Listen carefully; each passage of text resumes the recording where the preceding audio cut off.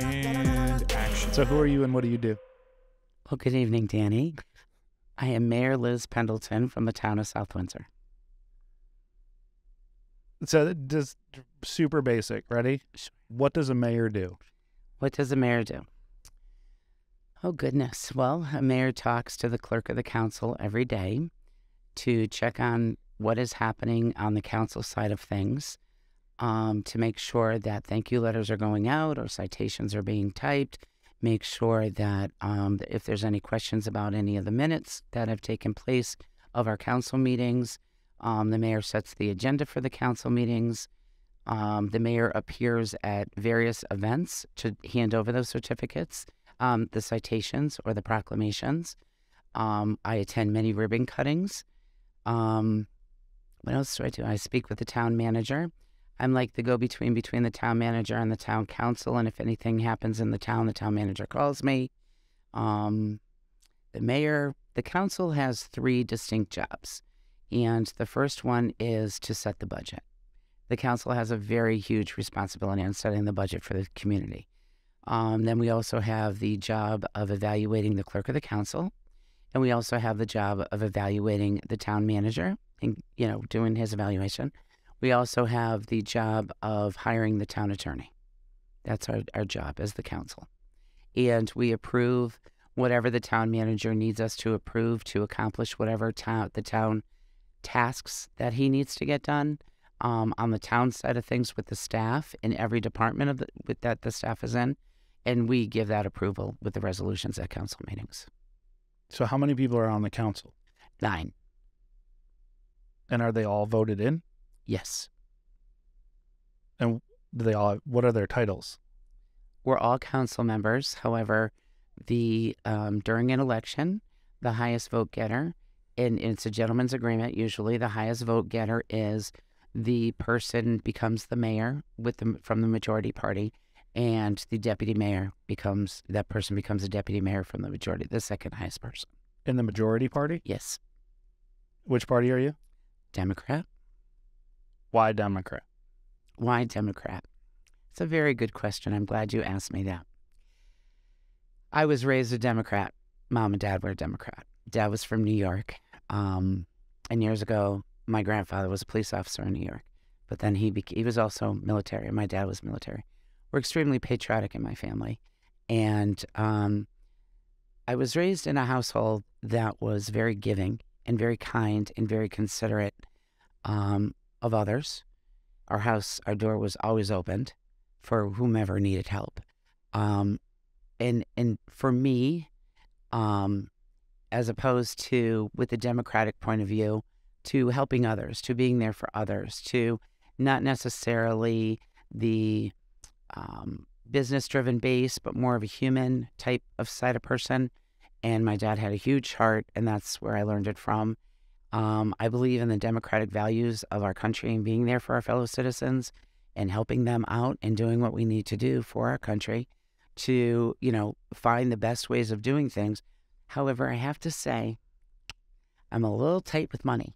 I'm kind of conservative when it comes to the money flow. So I am the one when it comes to budget time that is always trying to decrease the budget to save the taxpayers' money. I truly believe that your hard-earned money should stay in your pocket. I know you have to pay taxes, but let's do the best that we can, get the biggest bang for our buck. We didn't start out with a lot, my husband and I, neither did my dad and my mom.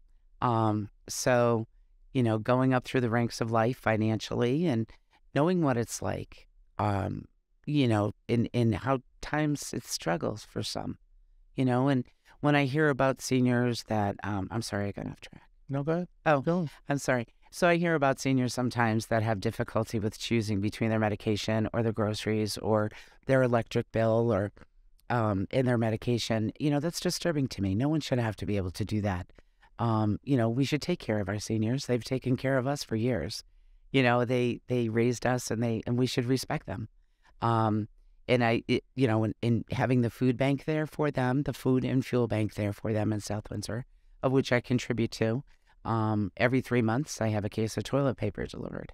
I have 96 rolls, so septic tank free and all individually wrapped. And actually, the delivery is happening today, so it's a great thing. So whatever I make with my town money, I contribute back to the community.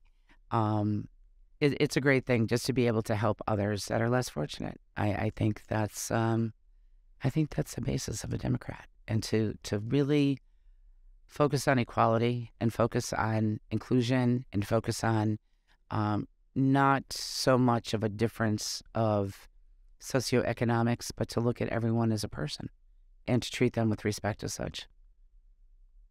So if you could break down the Democratic values into a few words, what would they be?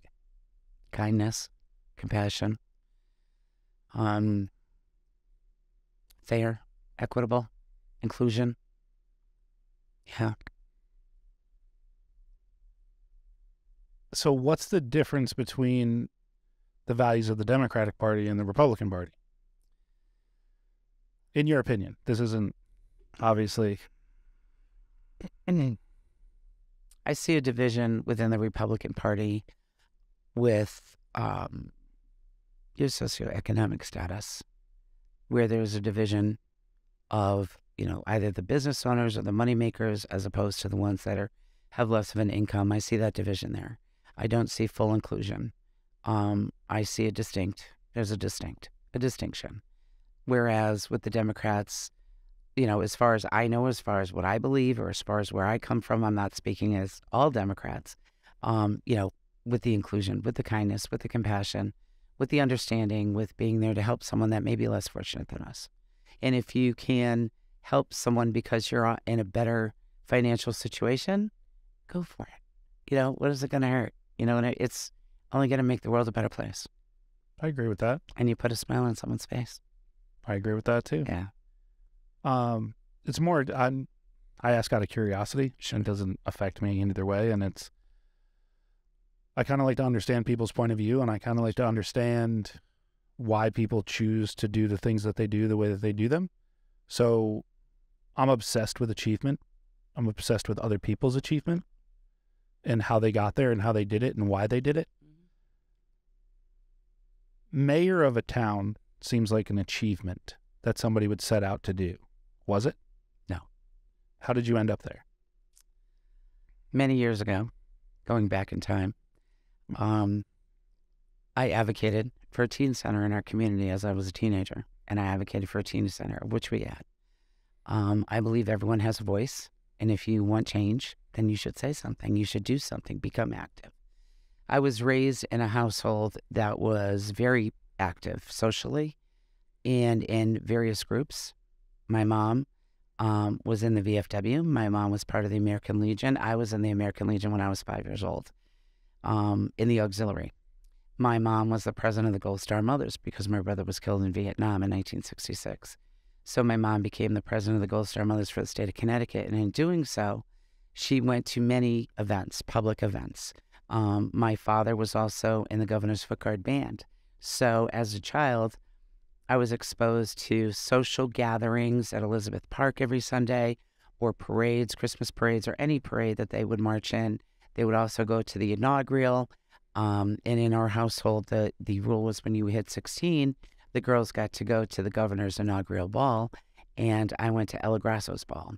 So it was really cool to be able to see a strong woman who was running our state, and I admire her greatly. So I was exposed to that my whole life, and to be actively involved in certain things outside of our town, in social gatherings. So I learned to speak out, and I've always been outspoken. And then when I graduated high school, it was a choice for me to decide, do I go in the military or do I go to college? And I wanted to become an architect. I wanted to go to RISD. And I sat on the front step with my mom and had that conversation.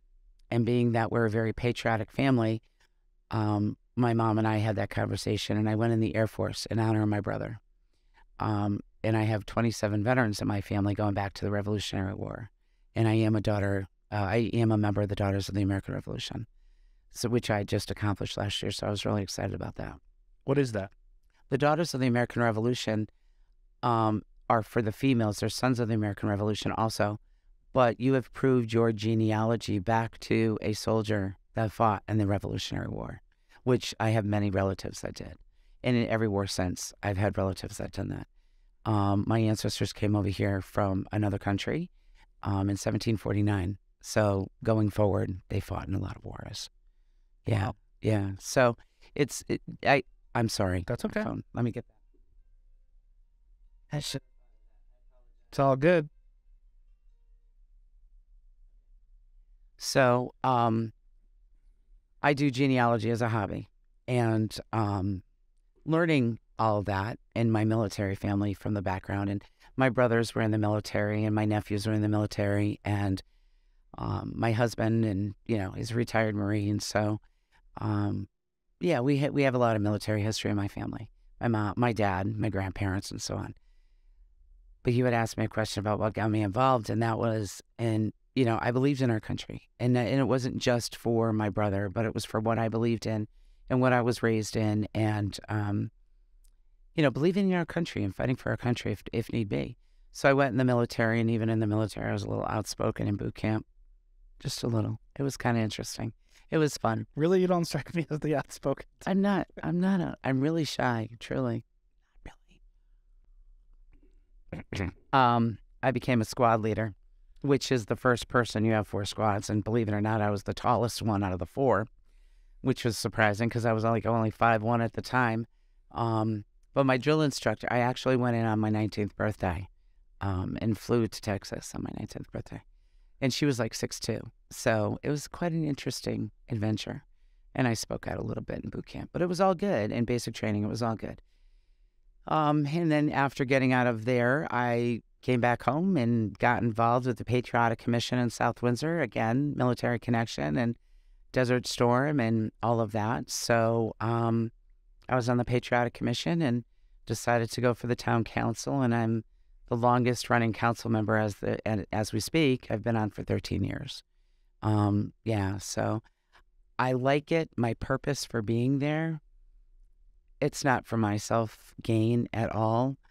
I consider myself an advocate for the citizens of our community, for the residents, for the businesses, to do right by them, to help them with the budget, or to make something right within our community.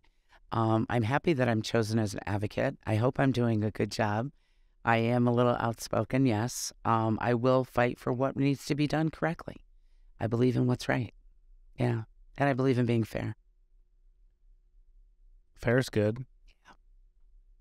Fair and equal are different. Yeah. People need to remember that. Yeah. The fair and equal are different. It's a struggle for a lot of people to understand that concept, but fair is not equal. Equal is not fair. So you've been on the council for 13 years. Yes. How long have you been mayor? What year are we in? Oh, 2023. 2023. Yeah, okay.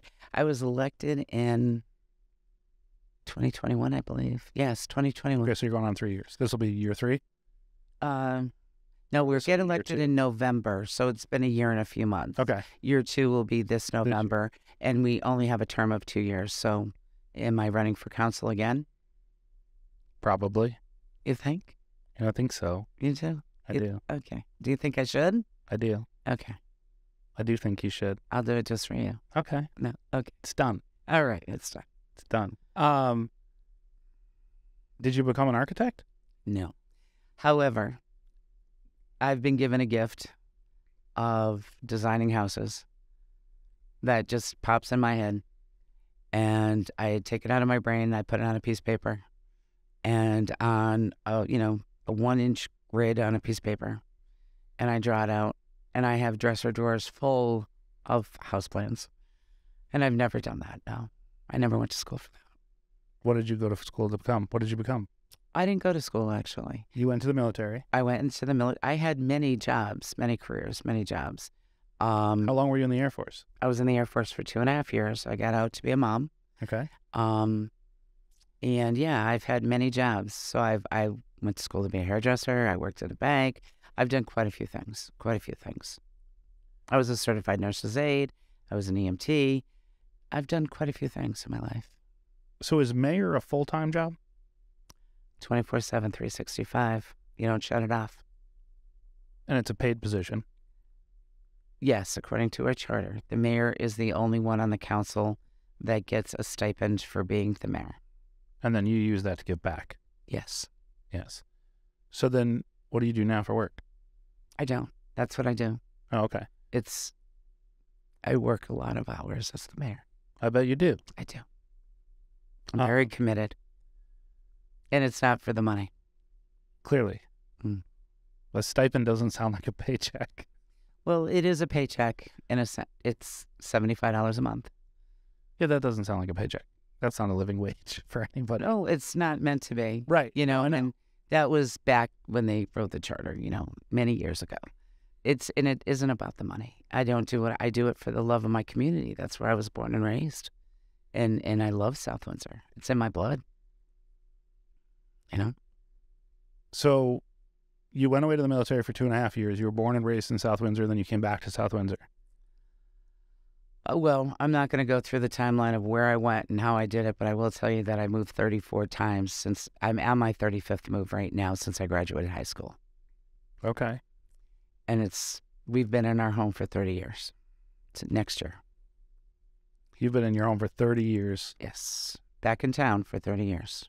Okay. Yeah. Traveled a lot. What is it about South Windsor that you love? Why do you stay? Why do you get so involved?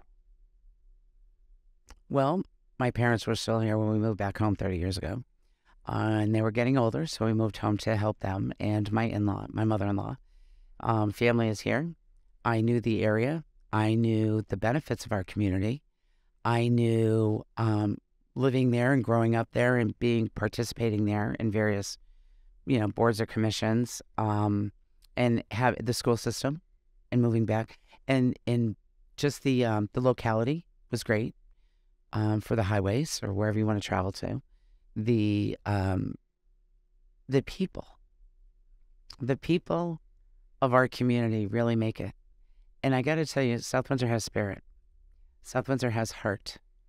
My husband's a volunteer firefighter, so he went to join the fire department when we got back home after he got out of the military. And the love and the compassion and the kindness and the caring and the giving of the folks in our community is unbelievable. It brings me to tears in a time of crisis when we come together and we help someone else. I cry, have tears of joy because everyone pitches in and jumps in and drops off this or brings that or brings piles of baby clothes or, I have shoes or whatever. Everybody pitches in. And our town is unique, I think, in that way, where we are huge. We're a community, not just a community within it, but we're a community that really supports one another, helps each other out. How many people live in South Windsor now? 26, close to 27,000. And how many schools? We have, 5 elementary schools? Yes.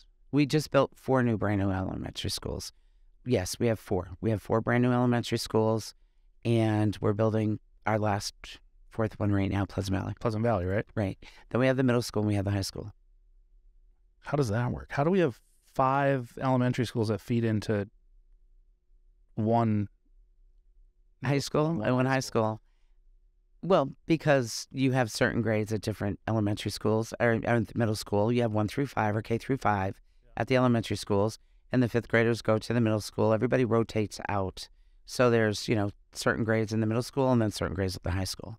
Okay. But I know my class was so big that we didn't fit at the high school at the time for 9th grade. So I had to go to high school. I had to go to my 9th grade in the middle school because we were so large.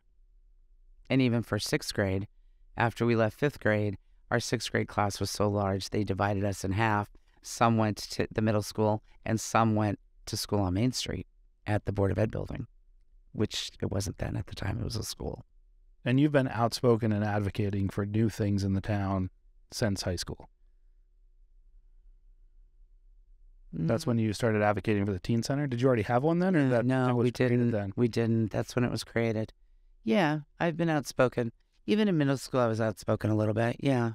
And I think I had a lot of exposure, too, because we did Bye Bye Birdie, the play. and I was part of the cast behind the scenes, and learned to just be an outspoken person. Define outspoken person. What does that mean to you? To me, I guess I could say I speak from my heart. I speak openly and honestly and true to myself. Yep. I will absolutely, I have a few rules for raising my children or my beliefs on any relationship. And that is, it all has to start with self-respect. You have to be self-respecting. And then you have mutual respect, and then you have trust, and you have love. And, I feel that I'm a self-respecting person, and I will absolutely respect you. So I will speak open and honestly and respectfully. I don't hold back much. Sorry. Yeah.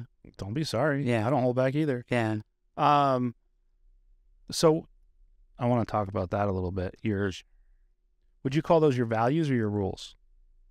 My values. Well, I raised my kids that way.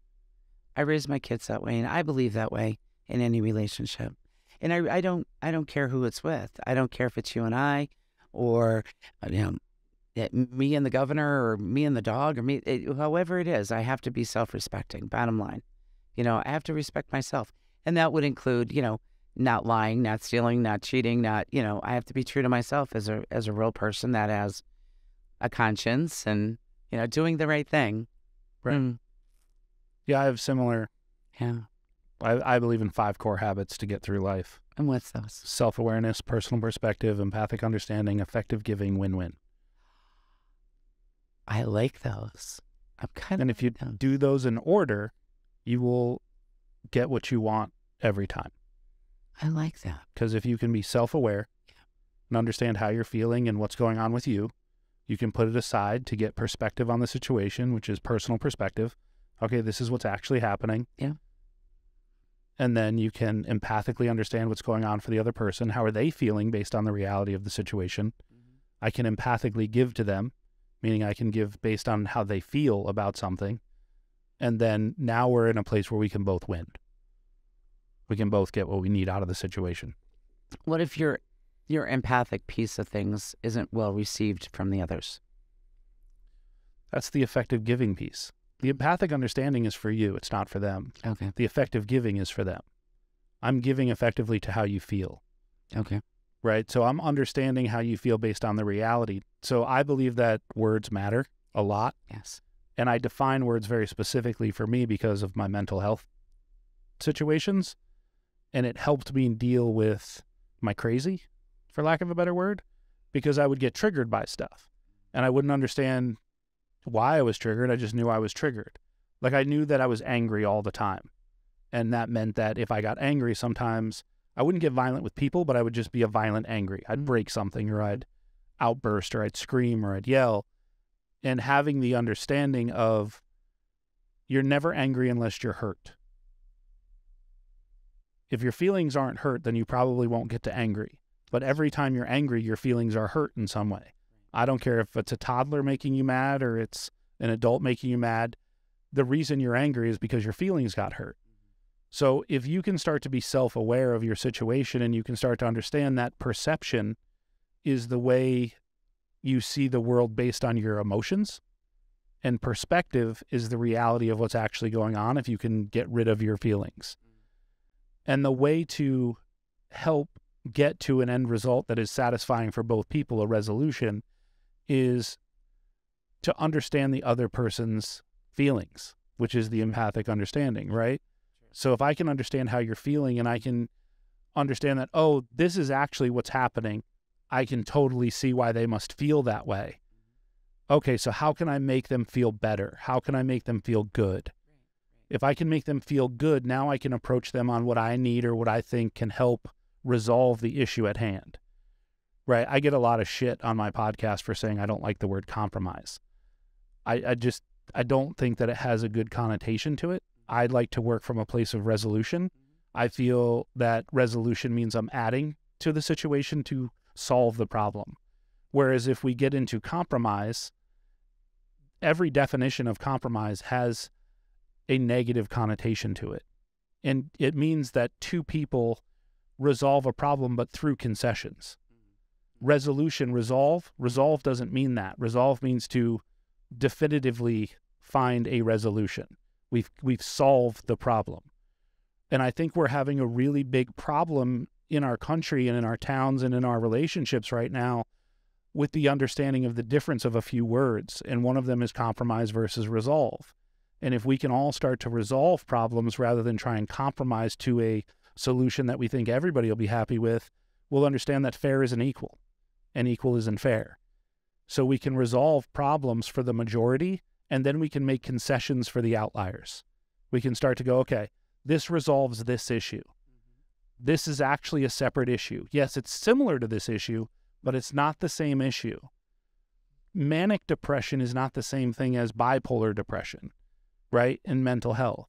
So, and even with video stuff, when stuff comes up, they're not the same issue. So we have to make concessions. If the majority are here, then okay, let's resolve this majority problem, and then we'll make concessions for all the underlying pieces that might be part of that so we can resolve it in a more full way. I also believe that we are spending a lot of time talking about kindness in the world and leading with kindness. And I don't think you should lose kindness. I just think you should lead with love first. Love is hard. Kindness is easy. And what I mean by that is, I see you're questioning it. We'll talk about it. So why I think kindness is easier than love is because kindness, when you leave with kindness, you just accept something from somebody. You go, well, that's great. I love that for you. Congratulations. That's awesome. Or it's, I'm going to give you this thing. You need water? I'm going to give it to you. You need this? I'm going to give it to you. You're just giving and giving and giving because that's kind. Yes, right. Right. That's easy to give when you have it to give. Right. But if you lead with love, you teach a person to fish. You don't just give them the fish. I gotcha. If you lead with love, you're saying, let me help me understand what you're going through so I can help you resolve whatever it is you're going through. I'm going to support you through it. I'm going to love you through it, but I'm not just going to give you whatever it is you're asking for. I'm going to work towards helping you resolve it in a way that's more sustainable, right? There are people that we need to just be kind to, right? We talked about the elderly, we talked about senior citizens, and we talked about how they raised us and we should respect them and we should help them. And especially if they're incapable of certain things, like if you're incapable of fishing for yourself, then by all means, I'm going to be kind and give you a fish, right? That's the difference. Right. But that comes from a place of love, because now I can understand that you can't fish. So if I can understand that you can't fish, then that means I can give you the extra fish that I have. But if you're capable of fishing, then I should help you learn to fish. And there might be blockers that are getting in your way of learning that task, but I should do all the things in my power to help you learn those things. And that to me is love. That's not kindness. What about the folks? No, I agree with you. I think it's great. I agree with you. But what about the folks that even have difficulty with loving themselves, that are not capable to love, to be kind? Right. You know, there's some out there that are not loving themselves or self-respecting themselves. Right. And that's what I mean by we have to start at the beginning. It's about starting at the beginning of the issue. I can't have you jump steps, right? If you can't love yourself, very similar. If you can't love yourself enough to get out of bed, then I can't expect you to fish. So until you can get out of bed, I'm going to give you fish. But I need you to get out of bed to have the fish at the table. Meet me at the table. Isn't that a compromise? No, that's solving the problem. The problem is you're in bed. The resolution is you're getting out of bed. I'm not compromising anything by giving you the fish. Right. If I don't see it as a concession, then it's not a compromise. Okay. The only time it becomes a concession, or the only time it becomes a compromise, is if I'm giving something up as a concession. If I'm giving, that's not a concession. If you're taking, that's a concession. If you and I disagree on something and I say, fine, have it your way, it doesn't matter. But it does matter. That's the compromise. Even if you say that to yourself in your head, it doesn't matter. That creates the compromise. And this relates to a lot of your life, I imagine, because you work with people that are on both sides of the fence. You have to come to resolutions and resolve things on a regular basis, and you're trying to find the best path to resolve that stuff. And better you than me. don't want to do it, which most people don't. And that's great that there are people like you that want to do that part. I am all for doing what I do and helping in the ways that I can help in any way that I can. I just am not good at sitting in a room with people that don't listen well. And I feel like sometimes you end up in rooms of people that don't listen well, and that's where a lot of compromise starts. And when you have compromise, that's where resentment starts. And then I think that right now in our country, we have a lot of resentful people for the wrong reasons. I think that they were fed a lot of information and a lot of things that weren't accurate to become very resentful, and they compromised a lot along the way to become this way. Which is also why I think that more people need to focus on their local government than the national government. The local government affects you directly. Directly. And immediately and in your face stuff. Right. So that's your backyard. Right. And I believe that we can only affect what we can reach. I can't reach the White House. The president is not going to take a meeting with me. The president is not going to sit on a podcast with me. I don't have millions of followers that will make it, quote unquote, worth their time to reach that audience. But the mayor of my town is gracious enough to come sit with me. And I can, this is a way for me to build a relationship with you as somebody in my town, and to see if, let me learn. Let me understand. Like, I truly don't know what a mayor does. And I imagine if you have a problem, you can bring it to me and I'll try to solve it for you. Right, of course. Or give you a solution or aim you in the right direction. Right, which is great. But it's the idea of, I can talk to somebody on a local government level. Absolutely. And other people in town can listen to it and hear it. And I can only touch what I can reach. I can reach those 27,000 people if they let me. Absolutely. Right? I can't reach the millions that are in the country right now. Maybe someday. Who knows? But not right now. And that's okay with me. I'm good with that because I want to talk to people that I can help affect the world around them as well in a way that they want to affect it. I don't care what your political beliefs are. I don't care what your morals and values are, as long as they're not hurting and harming other people. The moment you start hurting and harming other people is the moment that I start having issue. Same with me. It's kind of got me in sticky hot water sometimes because of that, yes. And I was vocal about it, yes. Yeah. Yeah, I like that. And you don't hurt other people. No. Not if you can avoid it. Not if you can avoid it. There's always choices. Yes. There's always, it's funny, I had this conversation with my daughter last night. Her birthday is next week. So I had a conversation with her. She came out, and my stepdaughter goes to her dad's house every other week for the weekend. So she wanted to have friends out for her birthday. But she also wanted to go out with her boyfriend one night to celebrate her birthday as well, which she can go out with her boyfriend, but I'll be around. It's only 15. 15? Yeah. So we could talk about it. In my opinion, at 15, I think that you're already thinking about boyfriends. You're already thinking about girlfriends.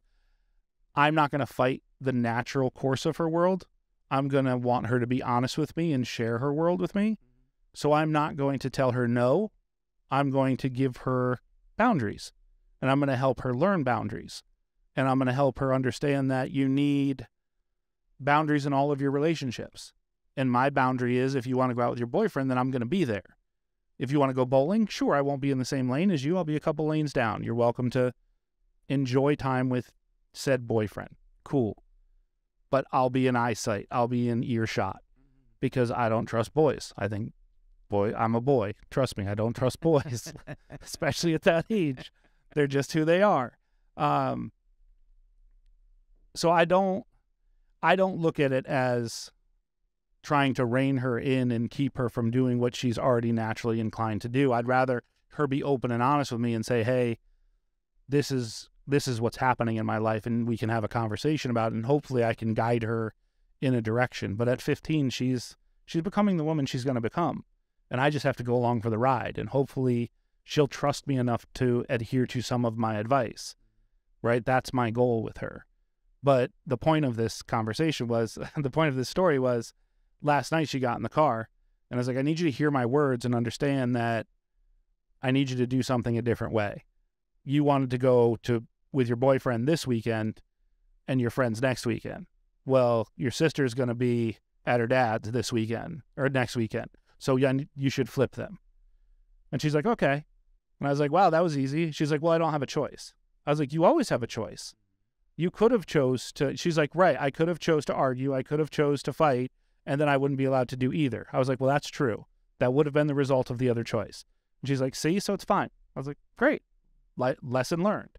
Whereas 2 years ago, that wouldn't have been the reaction. 2 years, so that's what I'm working on with her. I'm working on helping her see that she has choices. She just won't like the result of all the choices. Well, that's similar to the way I raise my kids. Is life is about choices, and you have to make the right choice so you don't hurt yourself or others. Right.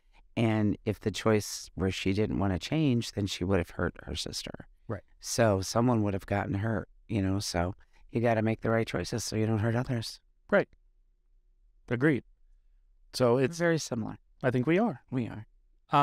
And we're both outspoken. We are. So you were in the Air Force? What did you do in the Air Force? I was at Headquarters Electronic Security Command. What is that? It's no longer there. It's no longer a command that's active. Oh, okay. We were the silent soldiers. Just top secret stuff. Oh, okay. Look at you go. So you have kids though, right? I do. How many kids do you have? I have a daughter and a son, and my daughter passed away unexpectedly last year. I'm sorry for your loss. Thank you. And we have 2 granddaughters from my daughter. Yes. How old are your grandchildren? 21 and 18. And then you have a son?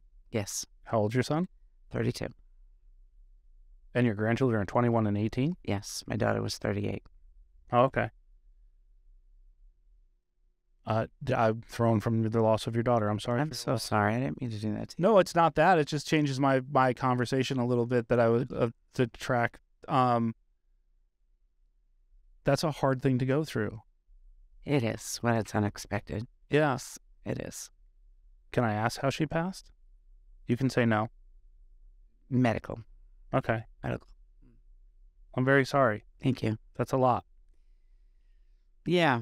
I'm in that club with a lot of other folks that have lost a child, and yeah, you don't ever want to be in that club. No. No, I hear it's one of the worst clubs to be in. It's not supposed to go in that order. No. Besides yourself grieving, I had to worry about the children. So that was my main concern with the girls, and are the girls. And how are they doing? They're doing okay. They're not great, but they're doing okay. They have their moments still, Did they live in South Windsor as well? Yes, I actually raised them. You raised them? Yes. Dad's not in the picture? Or dad's around but struggling? No. One dad was in the picture, yeah. Yeah, they have 2 separate dads. Oh, okay. One dad was in the picture, yeah. Oh, okay. And then, took them both. So it was fine. Ooh. So are they in college now? No, not yet. Not yet. Taking some time off, trying to figure out what we're doing in life. Yeah, I bet. It's okay. It's okay. It's a journey, man. Life. Yeah. It's a journey. Sometimes it takes a few years to figure out what you want to do. Sometimes longer. I'm still figuring it out, I think. Okay. You keep on rocking it. I think so, right? I mean, you've done a lot of different jobs, you said. Oh, sure. Right? Oh, I didn't become myself until probably about 32, 33. I didn't become me. Where I was, at 40, I felt all grown up. I felt real then. It's like, it takes a while for some folks, and to become their true selves or see who they truly are. And I was like 32. What happened at 40 that made you feel like you arrived? Oh, I felt like a woman at 40. Like I was a full-fledged lady then. Yeah. You did? Yeah. Why? I don't know. Like I wasn't feeling like a little kid anymore, I wasn't, but now I'm all grown up at 40. Yeah. It's funny how that happens, right? Yeah. There becomes a moment where... Now that I'm at the age I'm at, which I just turned here in January, which we're not going to talk about. Happy birthday. Thank you. Yeah, I'm not feeling that age. No. I'm still feeling closer to 40. That's good. It's a good thing to feel. Yeah. I like it. Yeah. Do you remember the moment where it changed for you? where it was like, oh, I feel grown right now. This is where I'm at. Maybe a few days after my birthday. Like, yeah. I went, wow, I'm all grown up now. Yeah. Yeah. The 40 part. Yeah. Yeah. I feel like I have imposter syndrome sometimes in my 40s. Yeah. Because I'm 43 right now. I'm going to turn 44. And sometimes I go, oh, wait, am I really this old? Am I really this far along? Is this really my business? Is this really me doing this stuff? Yeah. Well, maybe at 45, they'll get a grip. Maybe. Yeah. Boys develop slower. They do. I'll give you till 45. It's okay. But definitely adopting my daughter changed my world.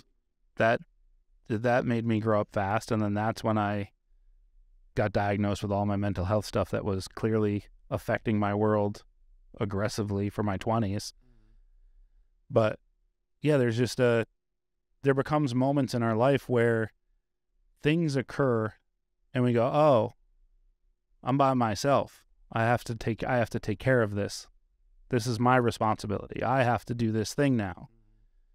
And I think that's how I parent. I think I parent my daughter with the knowledge that someday she has to take care of herself. Oh, yeah. Yeah. You have to give them life skills. Right. But I watch a lot of parents now that don't do that. Not all of them. I don't want to throw everybody under the same, but I do see some where they don't hold their kids accountable for things. And it becomes this weird moment of people get mad at me when I hold my daughter accountable. And they're like, oh, well, what if she doesn't want to do that? And I'm like, she chose it. That's not up to me. She chose to be part of this team, or she chose to be part of this activity. She has to see it through because she made the choice. She can stop doing it after this, but she has to be accountable for what she chose. You don't get to just quit on people. Like, you chose to do this with a group of people. It's not like building a puzzle by yourself in your room. That you can quit whenever you want. That's your puzzle and it only affects you. But if you decide to do a puzzle with your friend or your somebody else, okay, then you quitting affects them. So you have to come to a mutual decision that you're both going to quit the puzzle. Otherwise, you're leaving them high and dry, and that's not fair to do. Or you have to ask their permission of, hey, I don't want to do this anymore. Are you cool with me bagging out on this? That's a choice. Right. Like, you have to have a conversation with somebody to let them know, like, hey, this is what we're doing. Are you in or are you out? And I think that it's a vital life skill to understand that when you're involved in something like you as mayor. You can't just kind of walk away from it. I mean, you could, but it would leave a lot of people high and dry, I would imagine, right? Never. I'm in this 150%, 24/7, 365. I'm very committed. I wouldn't walk away. No, never. I've made that. It's a choice. It's a decision. And it would be very hurtful to some. Yes. Yes. Yeah. Well, and all the people that voted for you, like you said it's a gentleman's agreement for you to become mayor based on who gets the most votes in the council. Right. Which means the majority voted for you, which means you'd be letting down the majority of the people in the town. I couldn't do that. Right. That would break my heart. I couldn't do that to anyone else nor myself. And where did you learn that? Do you think that's nurture or nature or combination? Combination, I think. A combination. Yeah. A lot of nurture. Yeah. And life's about choices. What did your parents do? My dad was very interesting. My dad was from Queens and moved to East Hartford and then moved to South Windsor and bought a house here in 1956. And just today I went down the street that I grew up on and I spoke to the person who owns my mom and dad's house. He was the first person to buy a house on a street and the third person to move in. So I knew the neighborhood well. It's a very small street. My dad was a baker, and my dad also drove tractor for the tobacco companies in the summer on the weekends. And my dad was also a tuba player, so he was in the Governor's Foot Guard Band. But he also played in a German band on the weekends, so I was raised at beer festivals. It was a great thing to learn as a kid. The German music, the dancing, just life skills again. You know, you make that choice I was taught life skills growing up, and making the right choice to go to the restroom by myself and come back by myself when you have a lot of people, adults around drinking. A very good experience. And so my dad did that, and he was a baker, as I said. So he did that. My mom didn't work. My mom was from the South. So, yeah. How did she end up in South Windsor? My parents met in Florida. And then they came back to my dad already had a house here in town. Oh, okay. So they came to South Windsor. She came with them. And interesting stories I have. Yeah. I do. Lots of them. Lots of them. I want to hear as many of them as I can. And then you grew up in South Windsor. I did. And how many siblings do you have? 5 brothers and 2 sisters. Big family. We were also foster family. Oh, were you? Yes. So yeah. On my street, there was a lot of kids back in the day, 60s and 70s. There were a lot of kids around.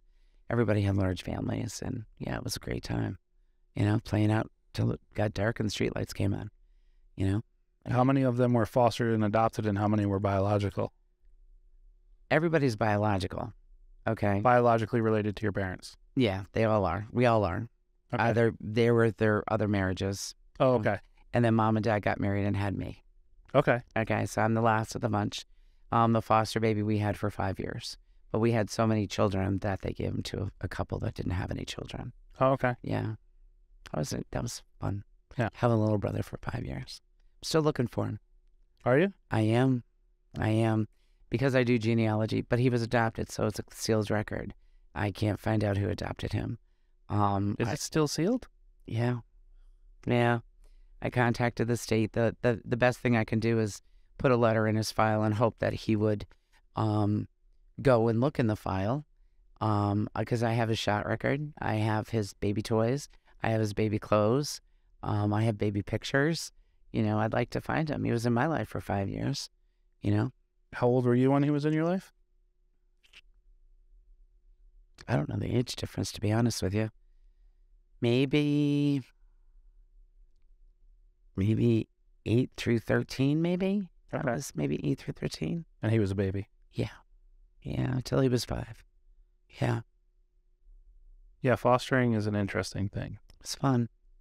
So I have 5 brothers and a sister, and they're all adopted. Okay. That's cool. Yeah. Same parents. It's a good thing. Can be.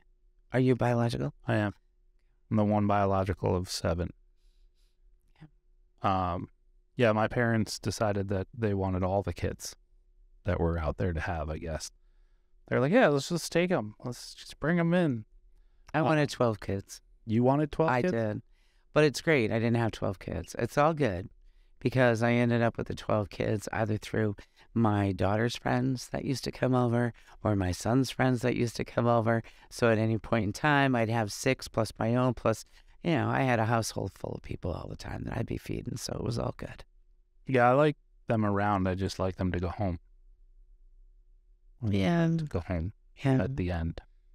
Or like when I'm tired, I get to go, you should go to your house. You could take mine with you, but you should go to your house. Yeah,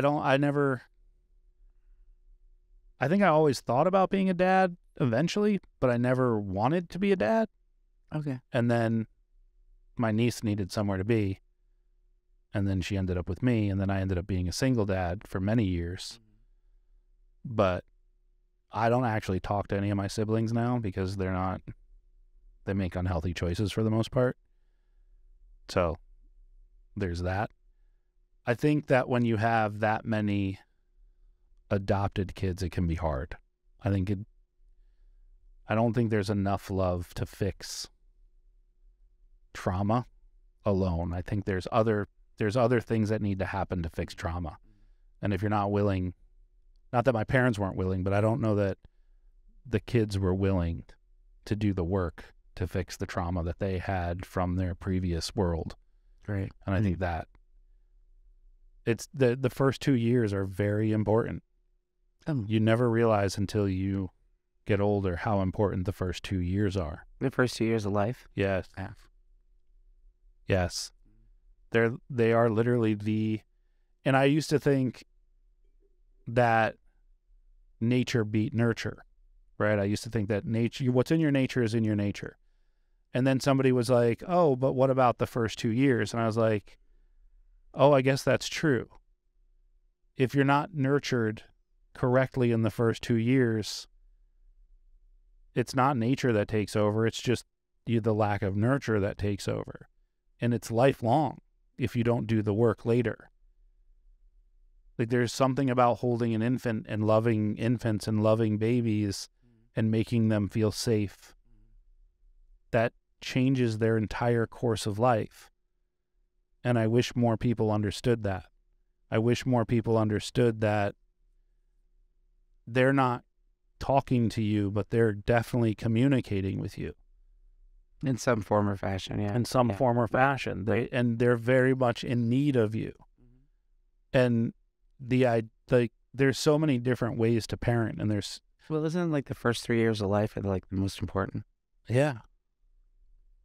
Well, it's also the fastest learning and fastest growing years of your life, too. I love the ages between 3 and 5, because at 3 years old, the world starts to make sense. They start to, and it's great because they make you see the world through the eyes of their eyes, and they may see a beautiful flower or butterfly that you would just walk right past, and they see it and they point it out to you, and it makes you stop and look at the world in a different view. I love that age. I talk about it all the time. I love teenagers and toddlers. They are my favorite type of assholes. No. They are the best version of assholes you will ever find. They are not interested in what you have going on. They're interested in what they have going on. And their world is just so small and so specific. And they're trying things even though you're giving them advice. Sometimes they'll take it and they'll go, okay, I trust that person. I shouldn't do this thing. And sometimes they go, bullshit, I'm going to touch it. And they get hurt or something happens and they go, oh, I shouldn't have done that. And it's not an I told you so. It's a, see, I told you that this was going to happen. That's the cause and effect. You should have done this. And it's the same. And that's where I'm at with my daughter again now, because she's in teenage years. Those middle years I'm not a huge fan of because they're mimics. They spend all their time trying to mimic everybody. And it's kind of annoying. It's not fun. They don't make choices in those middle years, but they do as toddlers and teens. Yeah, they're very specific on their choices in those years. Right. They're very specific on, I'm going to do this thing. Even though you've told them something different. Right. And I think in those years, the toddlers and teenagers, if you can be a guide and not overbearing, they learn to be so independent.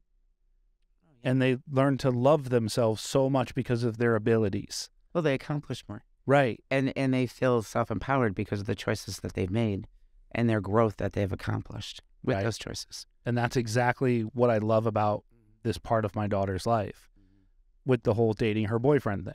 Like, a lot of people are like, oh, she shouldn't date. And I'm like, yeah, she shouldn't. I wish she would wait till she was 16. But if I tell her no, then she's either just going to do it at school or she's going to sneak and do what I'm going to put her in a situation where she is going to be immoral. She's going to decrease her values to get what she wants. Whereas if I just let her have this thing that doesn't really affect me a lot, for her to have it, if we put boundaries up and we say, okay, you can do it, but here's the boundaries and here's the expectations, now she can learn within those lines. And if she falls outside of the line, at least I can bring her back in. Well, and the best part is if you're pointing out the choices, okay? Right. And you're saying, here's the boundaries, here's some of the choices, these are the consequences, or, the choices that you make all have consequences, but make sure that whatever you choose doesn't hurt yourself or hurt someone else.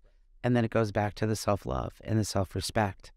And you have to be self-loving and self-respectful. And I raised 2 girls or 3 girls, so I know what that's about. And even my son was self-love and self-respecting.